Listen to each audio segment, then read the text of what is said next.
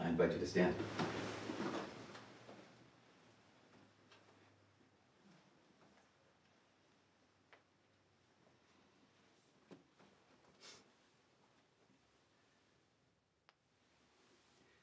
The Lord is the strength of his people, a saving refuge for the one he has anointed. Save your people, Lord, and bless your heritage, and govern them forever. Psalm 28, verses 8 and 9. In the name of the Father, and of the Son, and of the Holy Spirit. Amen. The Lord be with you. And with your spirit. As we begin to celebrate these sacred mysteries, we just recognize that, we say this almost every Mass, but one of the things we just need to remind you of is that this Mass is offered for you, that every time we offer the Mass, it is a glimpse into heaven. Every time we offer the Mass, we're asking the graces and the blessings that are happening always and eternally in heaven to come and meet us. And so please know that this Mass is offered for you, and please know that our prayers are with you, that especially if you feel in this season incredibly alone, feel incredibly isolated, and feel that there's no one there, we are praying for you, and we are praying now with you. So we call upon the Lord and ask not only for that he is glorified, that he is blessed, not for ask for his blessings, but we also ask for his mercy. And so we pray, Lord Jesus, you came to call sinners. Lord, have mercy. Lord, have mercy. You came to seek and to save the lost. Christ, have mercy. Christ, have mercy. You live to intercede for us at the right hand of the Father. Lord, have mercy. Lord, have mercy. May Almighty God have mercy on us, forgive us our sins, and bring us to everlasting life. Amen. Glory to God in the highest, and on earth peace to people of good will. We praise you, we bless you, we adore you, we glorify you. We give you thanks for your great glory. Lord God, heavenly King, O God, almighty Father, Lord Jesus Christ, only begotten Son, Lord God, Lamb of God, Son of the Father, you take away the sins of the world. Have mercy on us. You take away the sins of the world. Receive our prayer. You are seated at the right hand of the Father. Have mercy on us. For you alone are the Holy One. You alone are the Lord. You alone are the Most High, Jesus Christ, with the Holy Spirit, in the glory of God the Father. Amen. Let us pray. Grant, O Lord, that we may always revere and love your holy name. For you never deprive of your guidance those you set firm on the foundation of your love, through our Lord, Jesus Christ, your Son, who lives and reigns with you in the unity of the Holy Spirit, God forever and ever. Amen. I invite you to be seated as we hear from God's word.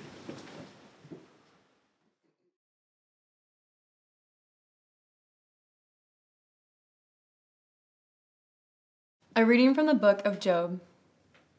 The Lord addressed Job out of the storm and said, "Who shut within doors the sea when it bursts forth from the womb, when I made the clouds its garments and thick darkness its swaddling bands, when I set limits for it and fastened the bar of its door and said, thus far shall you come no farther, and here shall your proud waves be stilled." The word of the Lord. Thanks be to God. Give thanks to the Lord, his love is everlasting. Give thanks to the Lord, his love is everlasting. They who sailed the sea in ships, trading on the deep waters, these saw the works of the Lord and his wonders in the abyss. Give thanks to the Lord, his love is everlasting. His command raised up a storm wind, which tossed its waves on high. They mounted up to heaven. They sank to the depths. Their hearts melted away in their plight. Give thanks to the Lord, his love is everlasting. They cried to the Lord in their distress. From their straits he rescued them. He hushed the storm to a gentle breeze, and the billows of the sea were stilled. Give thanks to the Lord, for his love is everlasting. They rejoiced that they were calmed, and he brought them to their desired heaven. Let them give thanks to the Lord for his kindness, and his wondrous deeds to the children of men. Give thanks to the Lord, for his love is everlasting.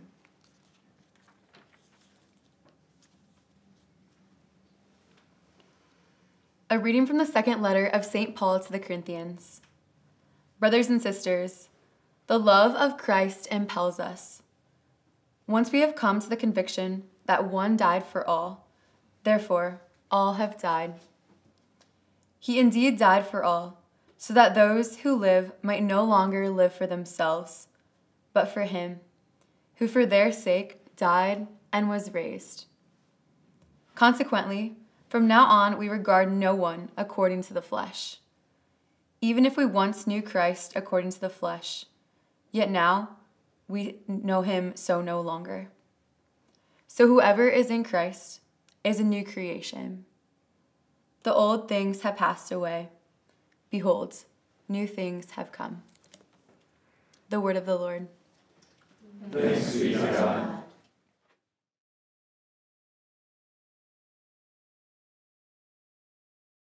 Hallelujah, hallelujah, hallelujah.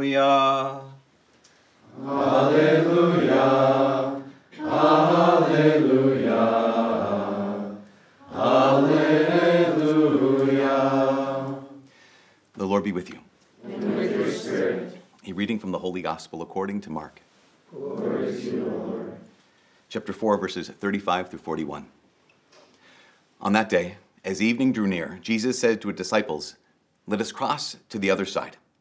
Leaving the crowd, they took Jesus with them in the boat just as he was, and other boats were with them. A violent squall came up, and waves were breaking over the boat so that it was already filling up. Jesus was in the stern, asleep on a cushion. They woke him and said, "Teacher, do you not care that we are perishing?" He woke up, rebuked the wind and the sea, and said, "Be quiet, be still." The wind ceased, and there was a great calm. Then he asked them, "Why are you terrified? Do you not yet have faith?" They were filled with great awe and said to one another, "Who is this then, whom even the wind and the sea obey?" The Gospel of the Lord. Praise to you, Lord Jesus Christ. You should have a seat. So a number of months ago, during Lent, we did a series, and the series was based off of this book called He Leadeth Me. You probably know this already. Father Walter Chizek, like his story of being a Catholic priest who he became a Jesuit missionary to Russia, was captured in Russia, was interrogated, solitary confinement, lived in the Gulag, all these things. It was incredible. One of the themes, though, of the whole story is the theme of surrender. And so the reason I'm bringing it up now, here in the middle of summer, is like so many months after Lent is over, is because a lot of people journeyed with Father Walter. And they're like, "This is great. I love this. I love the idea of surrender. I have no idea how to do it." And I think it's probably a lot of us, right? This sense of like, "Oh no, yeah, it's great. I want to be a saint like Father Walter. I want to be a saint like all the other saints." And one of the commonalities, one of the common factors, the common denominators of almost all of these saints is, I surrender. So the big question is, how do you do that? In fact, you can look at this, the first reading, Job. Question, here's Job, the righteous man in Scripture, right? The righteous man in the Old Testament. How does Job surrender? Or even the apostles in the boat today. How did Jesus told them, get in the boat. They got in the boat, went into a storm. How did they surrender? And we have to, right off the bat, right out of the gate, have to remember that surrender is not the same thing as giving up. So one of my least favorite country songs, now I have a lot of least favorite country songs. Now, I do like country. Country's great. But one of my least favorite country songs is by a wonderful artist. Her name is Carrie Underwood. Everyone loves Carrie Underwood. My niece loves Carrie Underwood, and so I hesitate to even say this. But Carrie Underwood has a song that, in her early career, talking about this mom driving with her baby in the back, driving to her mom and dad's house on Christmas Eve, hits the, you know the song? You guys? So she hits some ice and starts spinning around, and the car starts spinning. So then the next line is, so what's she do? She takes her hands off of the wheel, throws him in the air, and says, Jesus, take the wheel. It's so annoying. Because that's what you think, like, and that's the whole song. Yeah, no, that's great. What a great prayer. Jesus, take the wheel. Like, no. You guys, that's not a good way to drive. It's not a good way to pray. So a better way to do this is, you probably know the story of Captain Sully, Captain Sullivan, who landed the plane in the Hudson. So Captain Sully, right? He's a Christian. He's a man of deep faith. He's a man of prayer. And at one point, after he had landed the plane in the Hudson, saving hundreds of lives, they asked him, like, so how did you rely on your faith to, like, land this plane in the Hudson River and save all these lives? And he said, okay, 3 things happened. Number 1, I realized something was wrong. Number 2, I prayed to the Lord, God help me. And number 3, I got to work. I mean, that's surrender. We have to understand this. I realized something's wrong. I said a prayer, God help me. And then I got to work. Surrender is not giving up. Surrender is something completely different. It is not taking your hands off the wheel and saying, Jesus, you drive my car. It is giving access. Surrender is not giving up. Surrender is giving access. So how do I know that I'm giving God access? How do I surrender? So the couple things. First thing is this. Surrender is not a one-time thing. Surrender is not a set it and forget it. There's no such thing as a crock-pot Christianity, like where you just kind of, again, set it and forget it and just let it. Surrender is like balance. So everyone talks about, like, oh, I want work-life balance, or I want balance between my studies. Our students, like, I want balance between my studies and my social life and my sports, all these kind of things. You can never have balance. This is really, we have to understand this. No one has balance. Even the people who have balance, they don't have balance. They're balancing, which is very different than having balance. Having balance, we imagine, is like, okay, you're on one foot and just like, boom, done. I got into position, now I'm just on one foot, I'm balanced. But if you've ever gone on one foot, you're never balanced. You're constantly balancing. So you're constantly making these little adjustments. Sometimes something big comes along, you have to make a big adjustment. But no one's ever balanced. We're always balancing. Same thing when it comes to surrender. No one's ever just, oh, I'm surrendered now. It's a matter of, no, I'm constantly surrendering. Why? Because life keeps happening to us. And as life keeps happening to us, it's like, oh, there's another thing the Lord is asking me. There's another thing. He's just asking me to adjust. And so if you want to say, like, no, I'm surrendered, you will never be surrendered.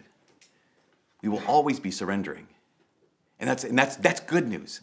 Why? Because it means that you're still alive. I guess there's one time you'll be surrendered. That's in heaven. But if you're surrendering, that means you're still alive. That means that there's still an opportunity. That means life's still coming at you. That means that there's still choices to make. There's still decisions to make. That means that you still have the opportunity to say, God, you can have this. Again, surrender is not giving up. Surrender is giving access. Saying, God, you can have this. So, number 1, it's an action. It's going to be ongoing. Number 2, how do I know if I'm surrendered? Well, what's the opposite of surrender? Are you doing that? So with the opposite of surrender, I'm going to give 2 things. The opposite of surrender is rebellion or resentment. And so you can ask, okay, am I surrendered? Well, question, are you in rebellion or are you resenting? Now, sometimes rebellion is really, really overt, right? Sometimes rebellion is that shaking the fist at the Lord and say, I defy you, God. Sometimes that's what rebellion can look like. But I would say rebellion, the kind of rebellion we have to be on guard against is a more subtle kind of rebellion. There's the kind of rebellion that, no, I'm going to reject God's word. I'm going to reject the church's teaching. But how about this? How about the rebellion of God says, do this, and I do anything else? That's rebellion. Procrastination, you guys, is not a sin you necessarily need to bring to confession. You might. But if God says, do this, and I do anything else other than that, that's rebellion. If God says, here's the next step I want you to take, and I want to take another step, and I do take another step, that's rebellion. And that does something to our hearts. In fact, that kind of posture of rebellion of just like, again, not even raising the fist to the Lord and saying, I defy you, I will not do this, but just kind of ignoring the Lord, it does something to our hearts. You know the book of Exodus. We know the story that God sends Moses to Pharaoh to tell Pharaoh, let my people go so they can come worship me. What happens? Pharaoh's heart gets hardened. Pharaoh knows this is so important for all of us, because we look at Pharaoh and think, that's ridiculous. That's the dumbest thing in the world. There's all these plagues, and Pharaoh's like, nope, I'm still not going to do this. After the first plague, I'd be like, fine, leave, go. But what happens? It says that God hardened Pharaoh's heart. Now, we have to understand this because That's not the same thing as God took away Pharaoh's free will. Pharaoh always had free will. Pharaoh allowed his heart to be hardened. Because why? Because Pharaoh chose to ignore the very call of God. God said, do this thing, set my people free. And he did anything else but what God was specifically asking. That's what hardens our heart. In fact, God's not responsible for hardening Pharaoh's heart any more than, well, let's say it like this. This is the analogy. Pharaoh's still free. But his heart, and our hearts, are either made of one of two substances. Our hearts are either made of clay, and God is like the sun, and when God is present and he tells us what he wants, our hearts become hardened. Not because the sun's bad, but because I've chosen to let my heart be clay. When I ignore what God asks me to do, I've chosen to let my heart be clay. Or our hearts can be wax. And when God's presence is there, it's like the presence of the sun that softens the wax, that melts the wax. And so the big question is this, am I ignoring God's voice to such a degree that I'm in a place of rebellion, so much so that my heart has been hardened? Again, that can be us. When I don't want to pay attention to what God is asking of me. I know what his word is. I know what his church is teaching me. I know the church teaches X, but I'm going to live as if God has never said anything about this. That's living in rebellion. I'm going to live as if God has never said anything about this. That's living in rebellion. And again, it can be so subtle. It can be so subtle that it just looks like this. It looks like staying distant from God. It looks like this. It looks like this right now is the only time you and I have talked to God or thought about God in the past week. That's actually living in rebellion. Living as if I'm hiding from the Lord. That is actually, or even this, I do go to pray, but I'm hiding the thoughts of my heart. I'm hiding the desires of my heart. I'm hiding what I actually want. I'm hiding myself. You guys, we can actually be people who pray on a regular basis, pray every single day. But if I'm actually not revealing to the Lord my thoughts, my feelings, my desires, if I'm not actually revealing to God my wounds, then I might actually be praying in a spirit of rebellion. And then this is, again, you have Pharaoh, right, who hardened his heart. Here's two other characters. Here's King Saul in the Old Testament. Or even Judas in the New Testament. Both of these men, right? King Saul, he had, God very clearly said through prophet Samuel, do this thing. Saul didn't do that thing. And he knew he didn't do the thing. And he felt bad about the thing because he was going to lose the kingship. Judas, he was not called by Jesus to betray him. That was not a call that God had asked of him. But he did it. And afterwards, what happened? He felt badly. But what's the one thing that both King Saul and Judas failed to do? They didn't fail to feel bad. They both felt really badly. What they failed to do, they failed to surrender. Meaning, they failed to come before God once again and say, God, my heart is broken, I'm sorry. How often do we come to prayer and we talk to God about everything but the pain in our hearts? We talk to God about everything except, I'm frustrated with you, God. You guys, Job didn't do that. Job didn't hide his frustration. When you say, curse the day I was born, you're not holding anything back from the Lord. When you say, it would have been better for me if I'd never seen the light of day, you're not holding much back from the Lord. When you say, God, I can't even get enough saliva to spit, this is how bad I'm feeling, this is how horrible this life is, you're being pretty honest, you're being pretty frank. That's one of the great things, is that question we have to ask is, are there any thoughts, feelings, emotions, or anything that I'm not allowing God access? If that's the case, I'm not surrendered. If that's the case, I'm in rebellion. So it can be that rebellion, but there also can be resentment. This is all subtle, right? Rebellion can be subtle. Resentment can be even trickier. Because resentment is this. It's like, okay, God, no, fine. I'll do what you want, but don't expect me to like it. God, I'm serving you, Lord. I am going to serve you. I'm going to do exactly what you tell me to do. I refuse to find joy in it. I know a lot about resentment. I know a lot about resentment. I found this in my heart within the last year, actually almost a year ago. So here's what, I've been on campus. I finished my 19th year on our campus just this last spring semester. Awesome, praise the Lord, so good. But for those 19 years, we have been in this little garage. We're in a garage right now. This is a garage. It has a chapel. Our Lord is here. He's present in my garage. No big deal. But we haven't been able to get any bigger than this garage. There's been no land around the campus. There's been no opportunity to grow. And what happened was, praise the Lord, 2 years ago, we were able to buy the entire block that we're on here. And this door opened up that made what was previously impossible, made it possible. That here we are, we have this little house, this little garage, and there's no place for students to come. And you guys, our missionaries on this campus have been amazing. What they've done with just reaching so many students. We have students every single day who come to this chapel, to come to the garage, and have a holy hour, have a holy half hour, they come to Mass, but there's no room for them.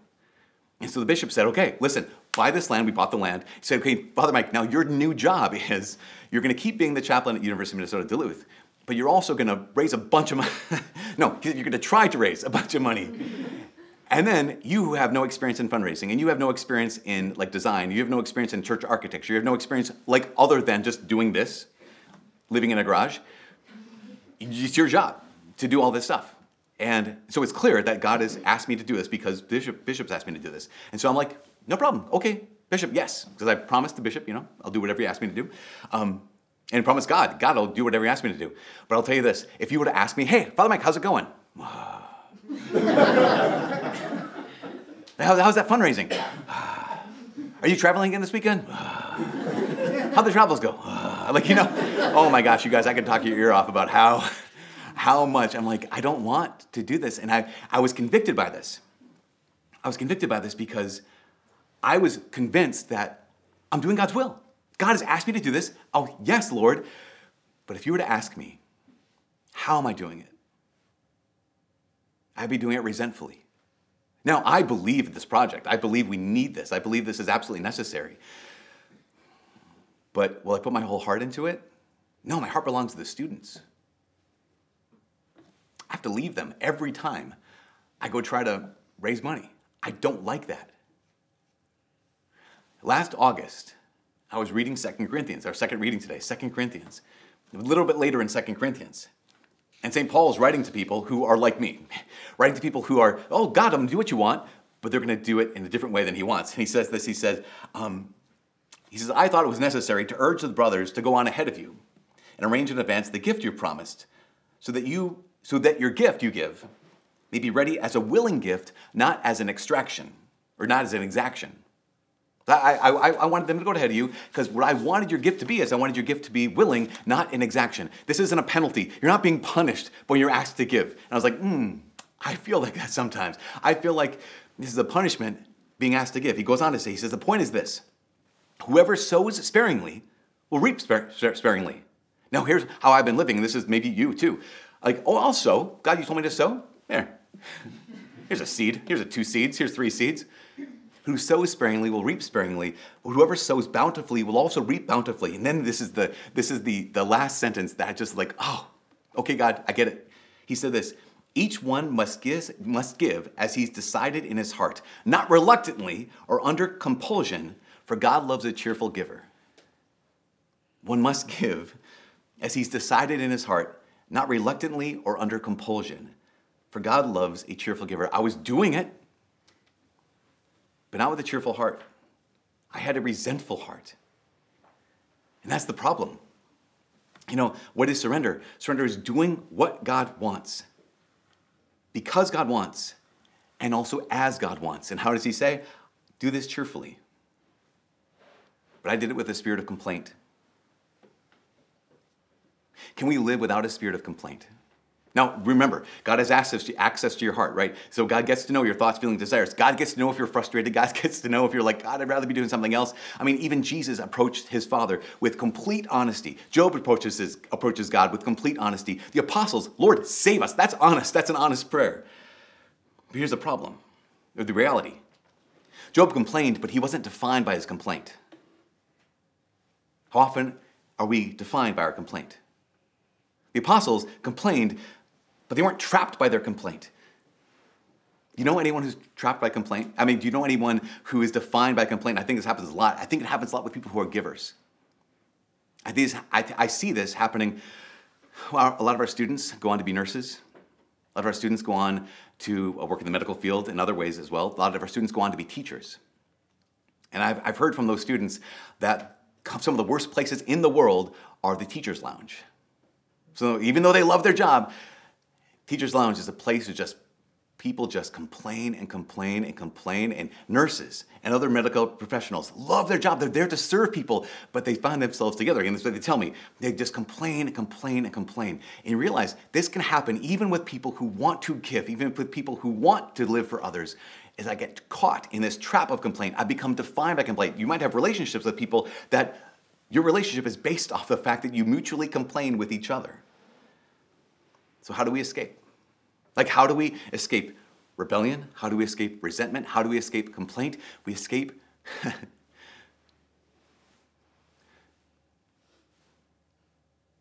through death.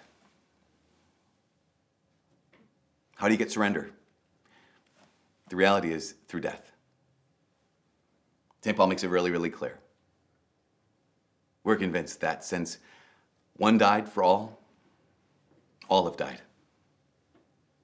Therefore, he says, you must live no longer for yourselves. Like, how in the world do I avoid that spirit of rebellion or the spirit of resentment, the spirit of complaint? How do I actually live a spirit of surrender? Is to realize I have died. And a dead person doesn't care anymore about their will. A dead person doesn't care anymore. Like, my life is no longer my life. And this is one of these key things, these key truths that we have to hold on to. Your life is no longer your life. If you're a Christian, your life is no longer your life. If I'm a Christian, if I'm really going to belong to the Lord, then my life is no longer my life. I no longer can live for myself because the Holy Spirit has been given to me. So how do I get this? And this is the last thing. How do I start that? How do I walk into this? Well, there was a man way back in the day. His name was St. Ignatius Loyola. Before he was a saint, he had a strong will. Before he was a saint, he had vision for his life. Before he was a saint, he had a very big plan for his life. And then he encountered Jesus and he realized, man, Lord, I want to surrender everything, but I've got this rebellion. I've got this resentment. I've got this complaint, but I want it to be yours.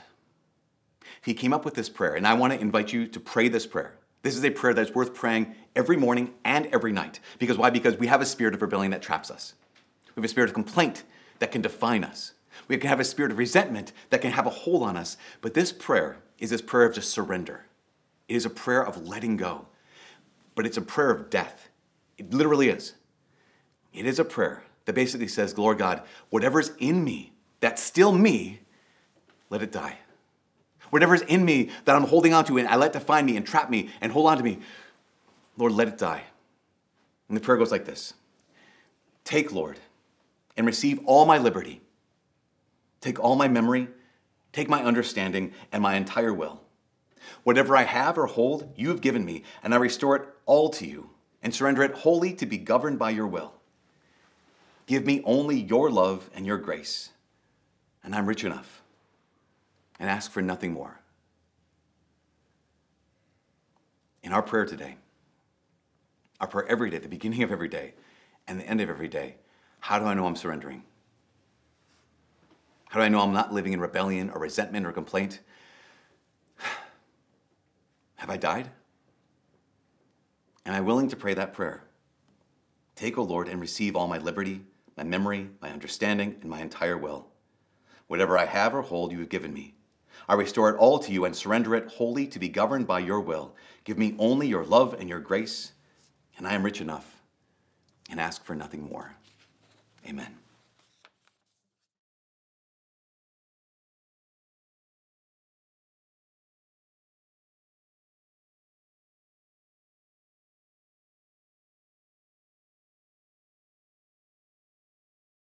I invite you to stand as we profess our faith.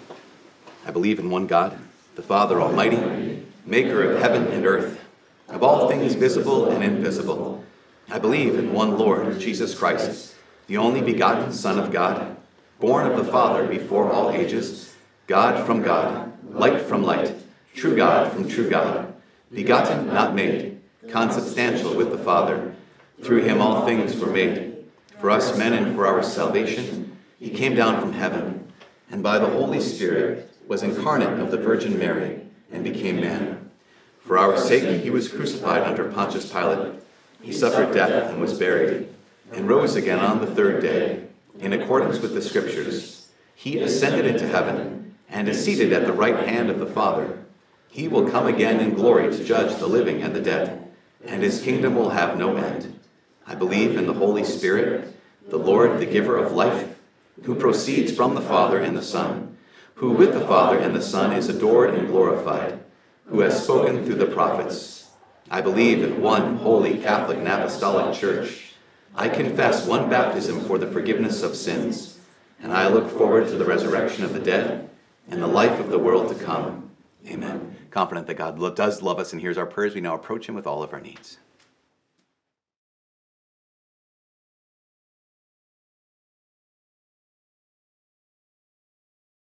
That the Church throughout the world may be united in prayer for the ongoing conversion of those who still do not know Christ, we pray to the Lord. Lord, hear our prayer. That those who preach and teach the Word of God in our world may boldly proclaim the promise of salvation, we pray to the Lord. Lord, hear our prayer. That lawmakers may work to reflect care and compassion for the poor and vulnerable in our society, we pray to the Lord. Lord, hear our prayer. In thanksgiving for all creation and for all life, which comes from the Lord of the earth, the sky and the sea, we pray to the Lord. Lord, hear our prayer. That all who have gone before us in death may be welcomed into the heavenly kingdom, we pray to the Lord. Lord, hear our prayer.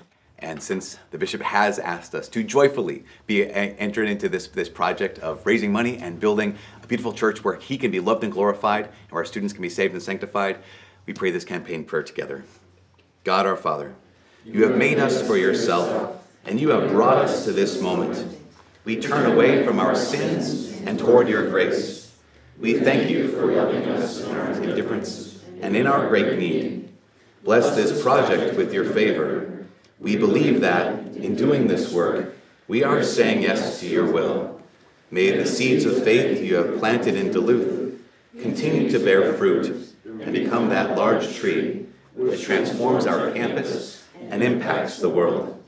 Bless those who support, plan, and construct this facility so that your house may be a house of prayer, a place where you are loved and glorified and your people are saved and sanctified. Our Lady of Victory, pray for us.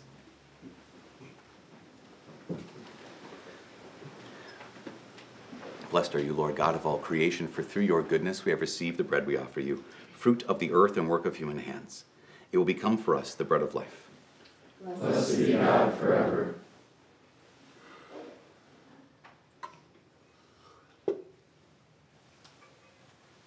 Blessed are you, Lord God of all creation, for through your goodness we have received the wine we offer you, fruit of the vine and work of human hands.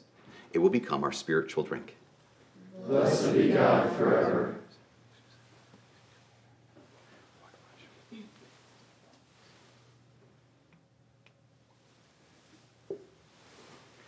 Pray, my brothers and sisters, that my sacrifice and yours may be acceptable to God, the Almighty Father. May the Lord accept the sacrifice at your hands, for the praise and glory of his name, for our good and good of all his holy church. Receive, O Lord, the sacrifice of conciliation and praise, and grant that, cleansed by its action, we may make an offering of our heart pleasing to you, through Christ our Lord. Amen. The Lord be with you.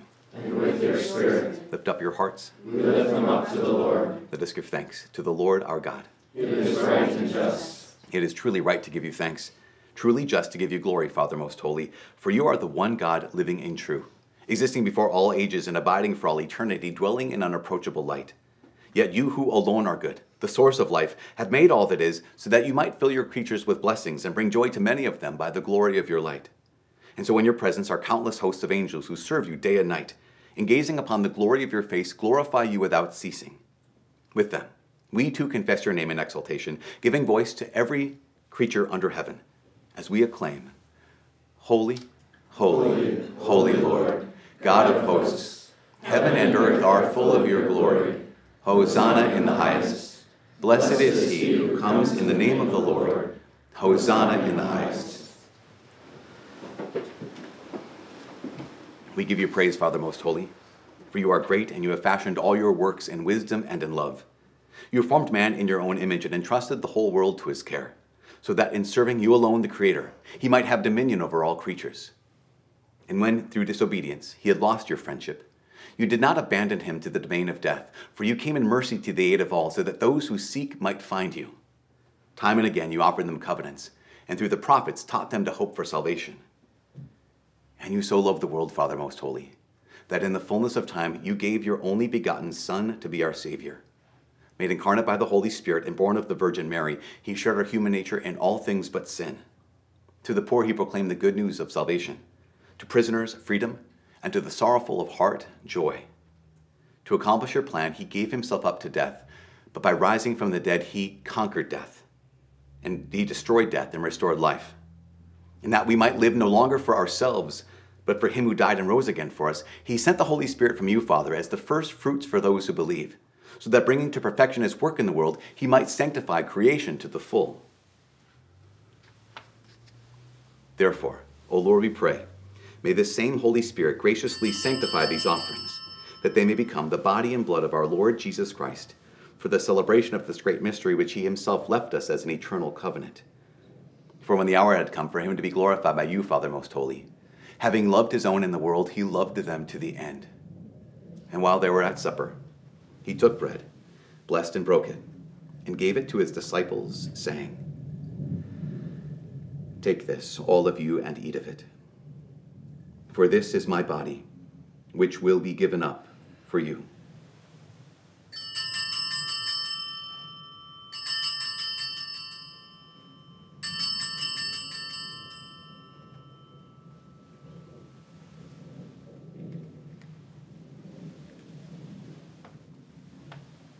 In a similar way, taking the chalice filled with the fruit of the vine, he gave thanks and gave the chalice to his disciples, saying, "Take this, all of you, and drink from it.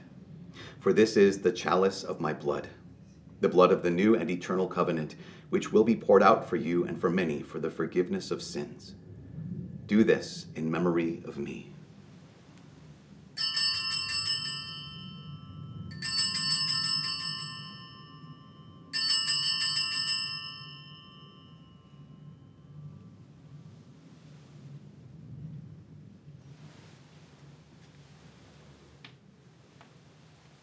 The mystery of faith.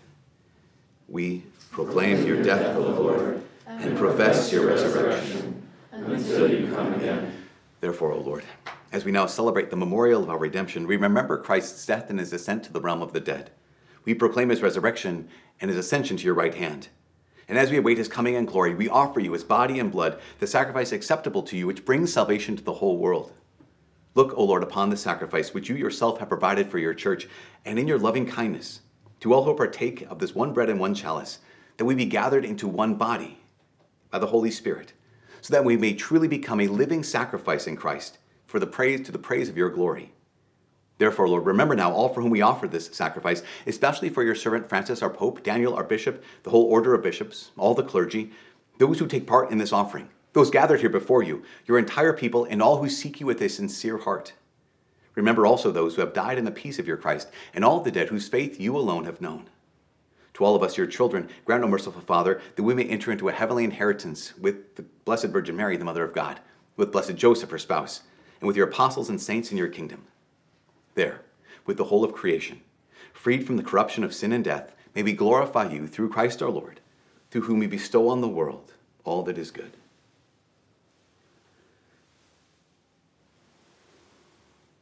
Through him, and with him and in him, O God, Almighty Father, in the unity of the Holy Spirit, all glory and honor is yours, forever and ever. Amen.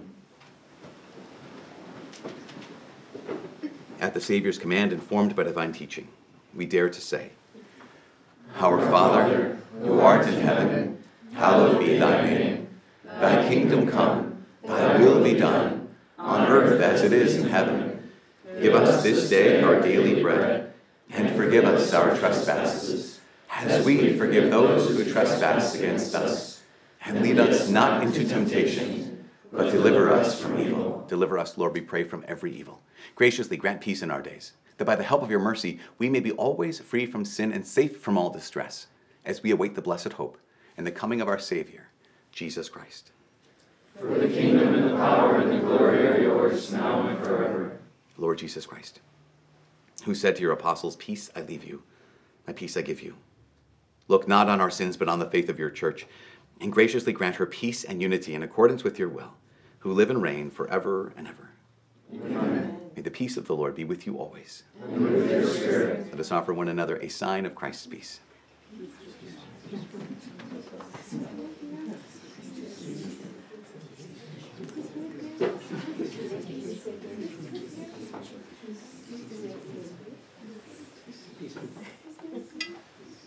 Lamb of God, you take away the sins of the world, have mercy on us.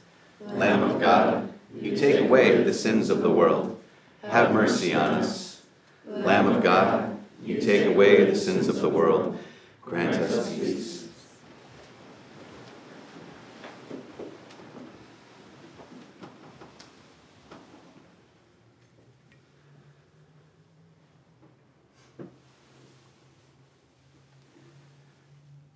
Behold the Lamb of God. Behold him who takes away the sins of the world. Blessed are those who are called to the supper of the Lamb. Lord, I am not worthy that you should enter under my roof, but only say the word, and my soul shall be healed.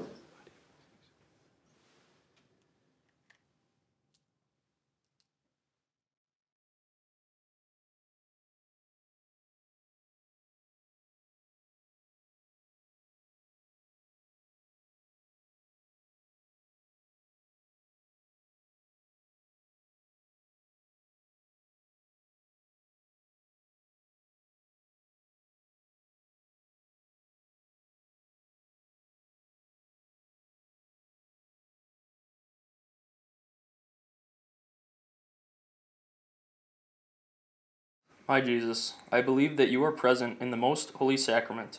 I love you above all things, and I desire to receive you into my soul. Since I cannot at this moment receive you sacramentally, come at least spiritually into my heart. I embrace you as if you were already there, and unite myself wholly to you. Never permit me to be separated from you. Amen.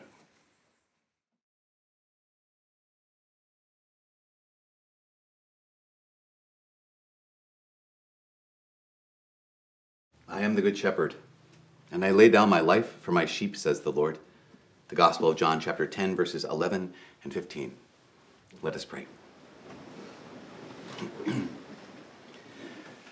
Renewed and nourished by the sacred body and precious blood of your Son, we ask of your mercy, O Lord, that what we celebrate with constant devotion may be our sure pledge of redemption through Christ our Lord. Amen. Saint Michael, the Archangel, defend us in battle. Be our protection against the wickedness and snares of the devil. May God rebuke him, we humbly pray. And thou, O Prince of the heavenly host, by the power of God, cast into hell Satan and all the evil spirits who prowl about the world seeking the ruin of souls. Amen. The Lord be with you. And with your spirit. May Almighty God bless you all, the Father, the Son, and the Holy Spirit. Amen. Go in peace, glorifying the Lord by your life. Thanks be to God. Salve Regina, Mater misericordiae, vita dulcedo, et spes nostra salve. A te clamamus, exules filii Eve, a te suspiramus, gementes et flentes, in ac lacrimarum vale. Ea ergo, advocata nostra, illos tuos, misericordes oculos, ad nos converte. Et Iesu, benedictum fructum ventris tui, nobis, post hoc exilium, ostende.